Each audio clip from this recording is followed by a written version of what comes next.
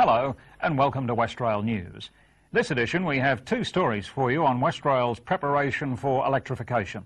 With the switch on of the Armadale line planned for June 18th, Westrail has launched a major safety campaign for primary school children. We also look at a changeover of a different kind when we take a look at head office's new telephone exchange, and we have results of the viewers' survey conducted last edition, and much more. So stay with us, there's something for everyone. Our first story takes us to the launch of the Electrification safety campaign to primary schools, which saw the birth of a cartoon character destined to become Westrail's mascot in the eyes of Perth school children. Now I'm your local magpie, and me friends all call me Mags. You'll know me for me sense of fun, me pranks and games and gags. Occasionally I go too far, as you will shortly see, and end up with me feathers ruffled most uncomfortably. I've played me jokes on heaps of blokes from Perth to Broome and back, but I soon found out not to muck about when I'm down by the railway track. Especially with this brand new system brought in by Westrail, I sing this song to remind me of me electrifying tale. Max the Magpie was the centre of attention at East Victoria Park Primary School when Westrail officially launched its electrification safety campaign to children. The cheeky Mags was adopted because of his ability to keep the children's interest while getting across the vital safety message. Westrail's role is to educate the public on the safety aspects of electrification, and the video starring Mags is part of a specially developed lesson package to educate children along the electrified rail corridors. We want to ensure that there's basic education of what that system will mean for the children when it comes into operation later this year. So we'll be teaching them the basic principles of the quicker and quieter electric trains and what they need to do to ensure that the hazards that are there are not a problem for them. Westrail's campaign included on-air appearances by the Commissioner to spread the safety message to all children. About the safety element for the kids that live along the tracks and stuff. Yes, Todd. Actually, the new system is extremely safe. It's quiet, it's fast, and it's safe, provided everybody plays the game. Because Kenny and myself, we've been talking about this, We agreed that it would be quieter. Right? Yep. We agreed that it will be faster. Yeah. Is that right? Non-polluting. Non-polluting. Non-polluting, that's right. Cleaner. Absolutely. But cheaper, won't it, Dr. Jim? Oh, lot cheaper. I never thought of that. So it would be cheaper. No, the fares will be the same. Yeah. But it'll be a heck of a lot better value for money. That's good. Get there faster. But of course... 50 schools within a 1.5 kilometre radius of the Perth Armadale line have been invited to participate in the campaign, with schools along the Midland and Fremantle lines targeted for visits early next year. So just remember, stay away from the overhead lines and keep safe. Come along, Mags, and watch that train. It's fast, it's quiet, so use your brain. You won't go crossing the tracks again. Mags is proving very popular in the classrooms. Midland workshops have started production of a new wagon design, the XY, and our camera crew was there as the first was about to come off the production line.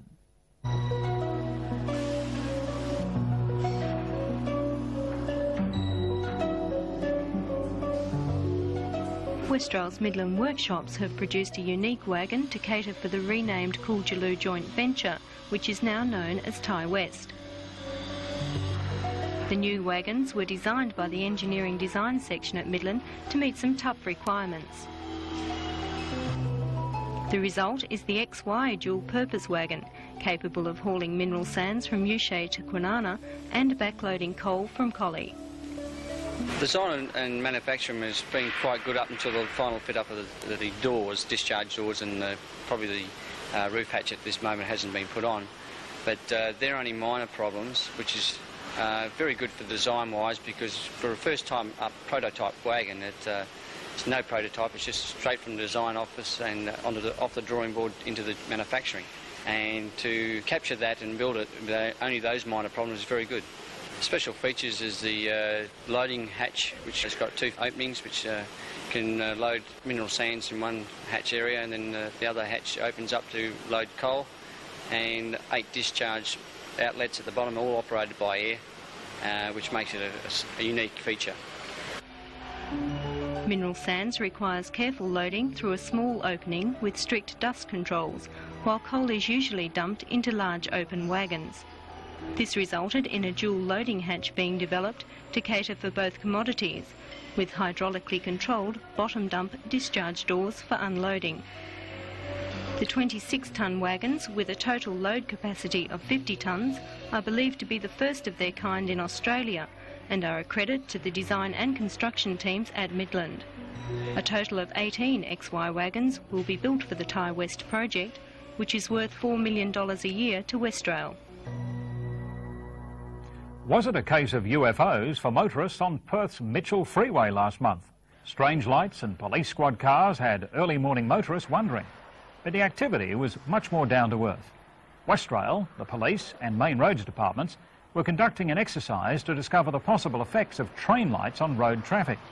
The Northern Suburbs line will run down the middle of the Mitchell Freeway, and it's important that authorities know if the moving train lights will unduly bother the driving public. The test showed that the lights will cause no real problems for traffic. But Westrail will continue discussions with the police and main roads departments in the lead-up to the commencement of the service to ensure that the light spillage is minimised. The Northern Suburbs rail link is planned for completion in 1992. Meanwhile, work is proceeding on production of the new suburban railcar bogies at Midland in preparation for electrification. This is the first time that these precision 5-tonne bogies have been built anywhere in the world.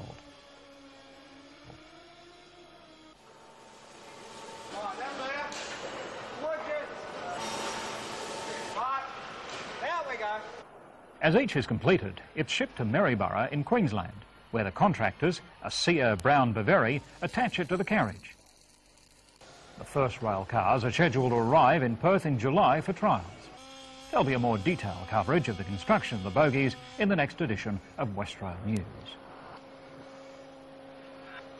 This edition, in place of our regular viewers' video segment, we look at the results of the news survey we conducted last program.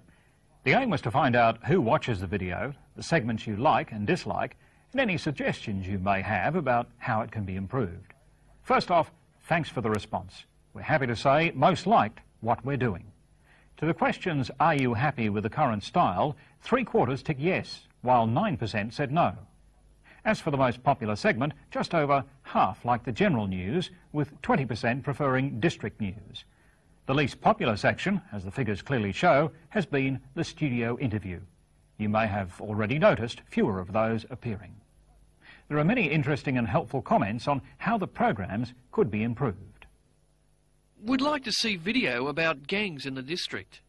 Possibly more depth in district news and activities.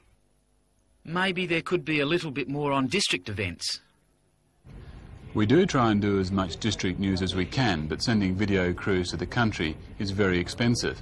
But we are working on ways to increase the amount of district news in the videos, and one of those would be through the viewers segments, although the survey showed that these were not all that popular. This could be because of the quality of the vision and of the information provided from which we write the scripts.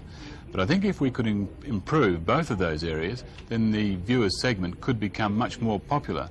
After all, viewers segments are very big raters on TV at the moment. On the question of whether the videos are presented in an enlightening and informative way, nearly 80% said yes, others disagreed. It's made by the bosses to try and hoodwink the workers into making them think the bosses care about us. Most of it seems to be a political soft-soap brainwash.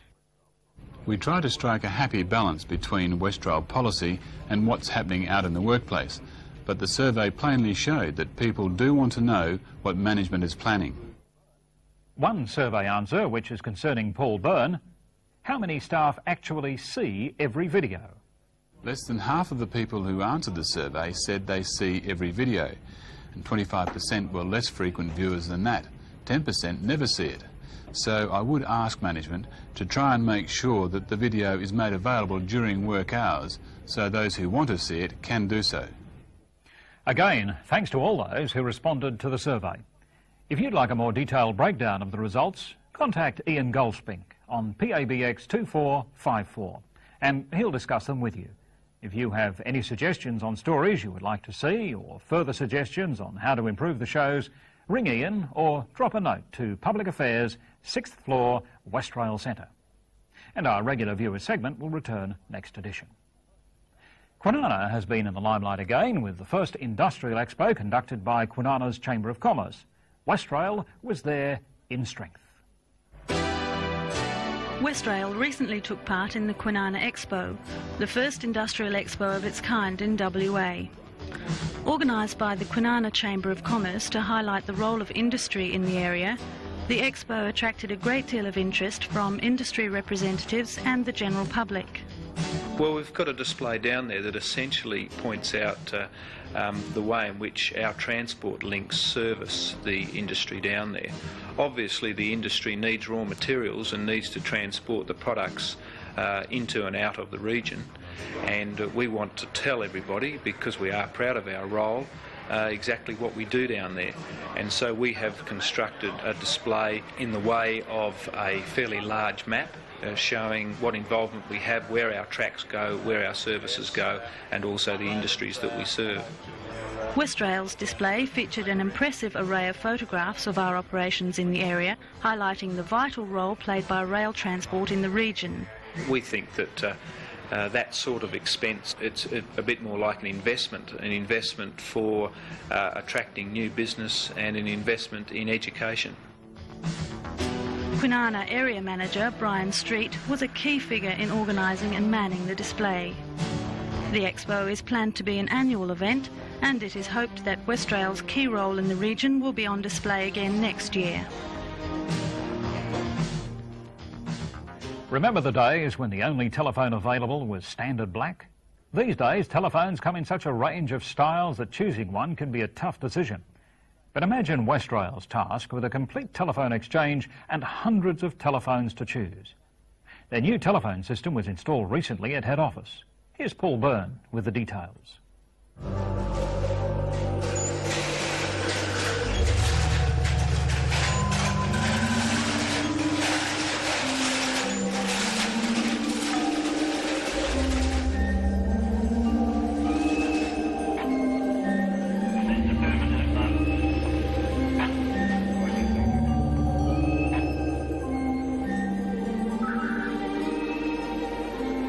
Radical changes are taking place in the basement of Westrail Centre. The maze of wires and relays chattering strange codes will soon be idle. The bulky racks of components will be removed, and the machine that is the Ericsson 591 exchange will be no more. In its place will be a smarter, miniature MD110 that will dramatically improve Westrail's telephone communications. Size-wise, that's the biggest difference as far as we're concerned. But it's the amount of things you can do with the new exchange that you couldn't do with the old one. There's hundreds and hundreds of different facilities that this can provide. The speed of dialing is increased tremendously compared with the old one. We can use the modern push-button phones with this one, whereas the other one wouldn't accept that type of phone. Extensions themselves can be arranged in groups so that if there was an office environment and one of the phones rang, anybody else could answer the phone from their phone without having to get up. It's completely congestion-free.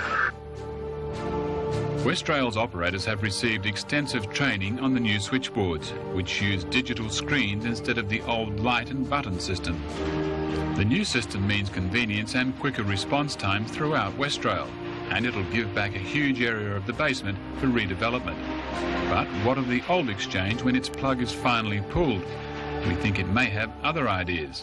Beware of strange phone calls in the middle of the night.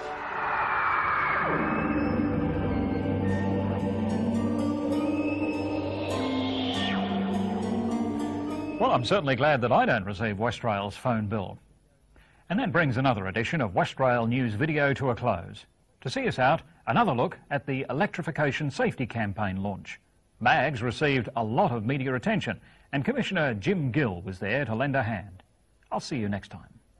Yes, it is a brand new system of trains, and to tell us about it, our special guest today, Dr. Jim Gill. Good to be here, Keith. Now, Mags gets into a little bit of strife in this story, but what's his message about our new train system? Well, the main thing to know about the new system, Keith, is that it's very, very safe, in fact, as long as everybody obeys the rules. It's going to be faster, cleaner, quieter, and a lot more comfortable. That's right. Beckett wants to know if they hoot. They sure do. So, the train driver might see you, but the thing to do is not to be there in the first place. Yeah, don't be there in the first place. That's the important thing.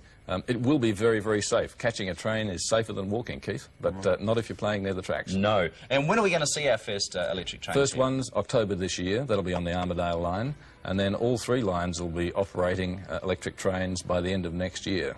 Alrighty. Well, Dr. Jim, thanks for coming along today. Been a pleasure, Keith. Good stuff. Yep. All right. Good to and meet you, remember, Fat Cat. Dr. Jim and Mag's electrifying tale, keep away from the railway tracks. Not a safe place to be. You've got to be inside the train to be safe. Is that the thing? That's it. Okay. See you later. Come along, Mags, and read the sign. See that overhead power line. Leave it alone and you'll be fine. And you can keep on singing. Don't muck about by the railway tracks and you'll never have an accident. Like Mags.